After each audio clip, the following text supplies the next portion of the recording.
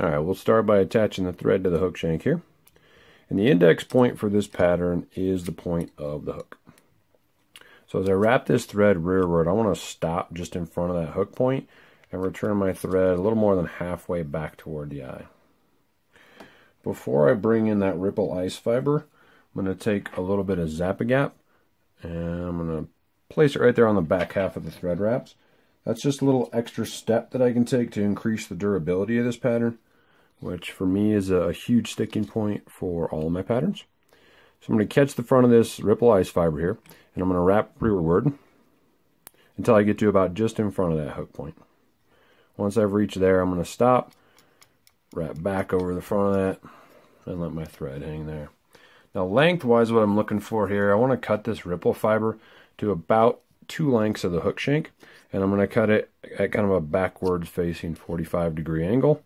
Doesn't have to be perfect, but approximately that's the shape that I'm looking for there. Once I have that taken care of, I'm going to come in and put a little bit more Zap-A-Gap on top of the thread wraps, and that's where I'm going to attach my tail.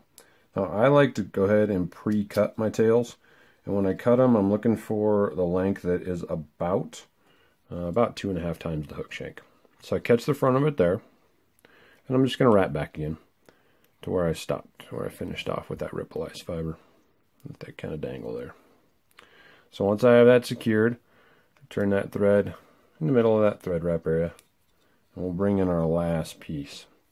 So for this piece, I'm going to take it and I'm going to cut it at a 45-degree angle going away from me.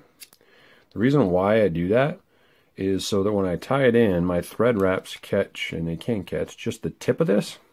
And the bonus of that is when I bring it around, when I wrap it forward, that squirrel strip does not have to sit on top of itself. It's going to allow me to make a little bit more uniform profile when I do that.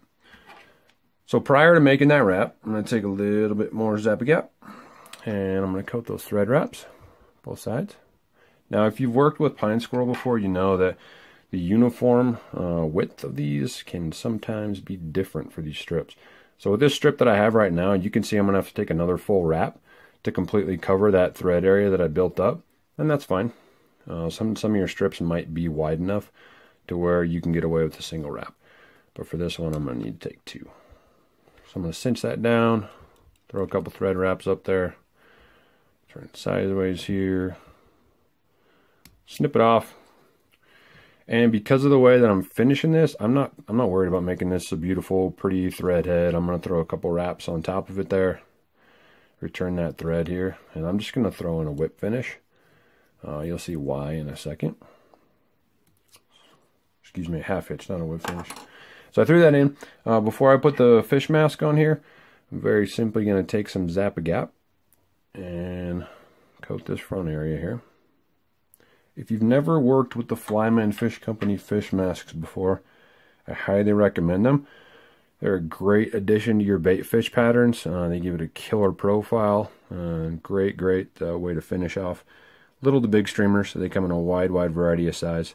Now you can see when I've slid this on here that my eyes are already in the sockets and in place. If you look at that video called Fly Tying Efficiency, that's underneath the first tab for fly tying videos, you'll see how I finish these. I prefer to use a straight shank streamer hook, and I set a bunch of them on there at one time, put all the eyes in the sockets, UV cure them all at the same time. Speeds things up a lot, really increases your efficiency. So I built a little bit of a thread head in front of it. I'm going to come in, I'm going to whip finish that by hand. If you whip finish it with your tool, that's cool. Half hitch it, whatever you feel like you need to do.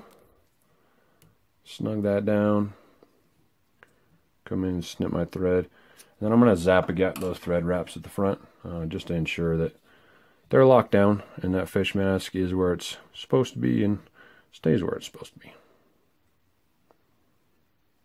So color combination wise, I mean, Ripple Fiber is a new product from Hairline.